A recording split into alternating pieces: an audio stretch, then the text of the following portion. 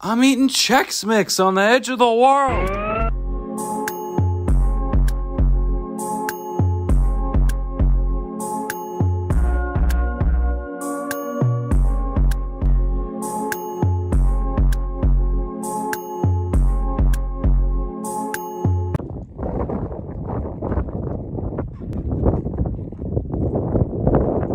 Palo Duro is just southeast of Amarillo in the otherwise completely flat Texas Panhandle.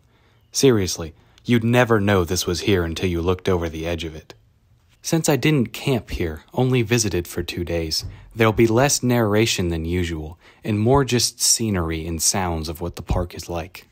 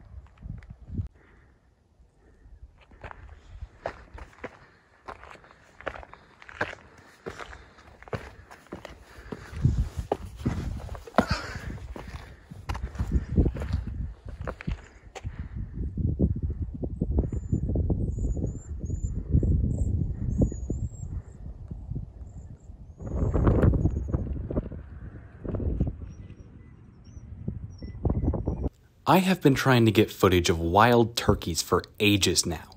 I've been to at least 4 different state parks where they lived and haven't found a single one.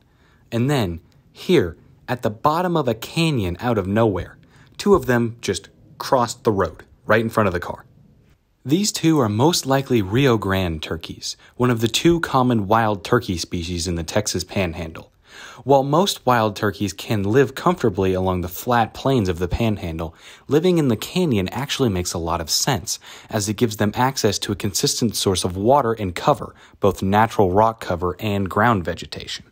They'll eat pretty much any type of seed or vegetation that grows out of the ground, depending on the season, and roost in trees at night, or at least in the canyon where there are trees to be found.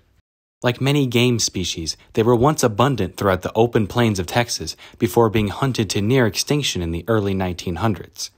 During the 70s and 80s, their numbers rebounded significantly after receiving state protection, and today, Texas is one of the largest homes to Rio Grande turkeys in the U.S.